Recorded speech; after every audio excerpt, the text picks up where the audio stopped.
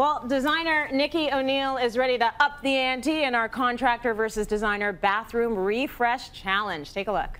This is a small bathroom. One thing that is always an issue with any small space is storage. So I'm noticing here that you have this cabinet here.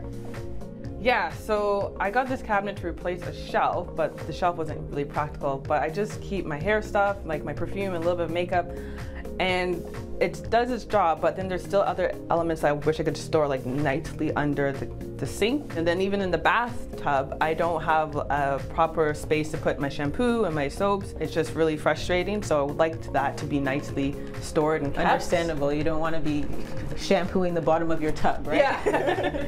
Now this here, what is going on with the towel rack? Did you put that up there? I did not put that up there. I don't know who thought it was a good idea, but I guess the contractors felt that that's where the towel rack should go. Okay. So that's where the towel rack is. So that is not going to be there anymore. That's going. Okay, good.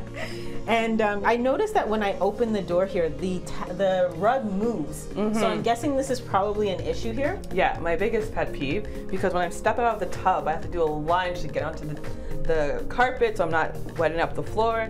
And then when I want to close the bathroom door, I got to move the carpet. It just is not really convenient. It's just such a nuisance. So there's a lot of things we have to work with here, but it can definitely be done. I'm happy. One of the challenges with Shakira's bathroom was really trying to decide what her design style was. She liked both the Moroccan and the beachy, and this is how I was able to do that. This wallpaper is bold and beautiful. It's kind of this modern take on the Moroccan, and then I was able to incorporate and pull in the beachy elements with this beautiful shower curtain that has this big, bold leaf pattern. It's one of the first things you see when you walk into the room. And between those two, we were really able to decide what the color palette was for the entire space.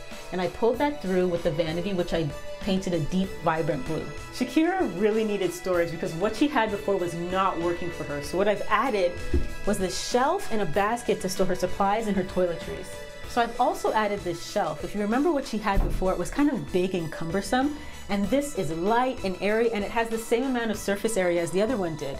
We've also moved that obnoxious towel rack to the other side of the bathroom. And she also wanted to be a little bit more organized in the tub, so we've added a caddy. Originally, the bath mat was so big you couldn't open and close the door without folding it. The solution? A smaller bath mat. It's right where it needs to be, and it's the perfect color for the room. What do you think? I love it.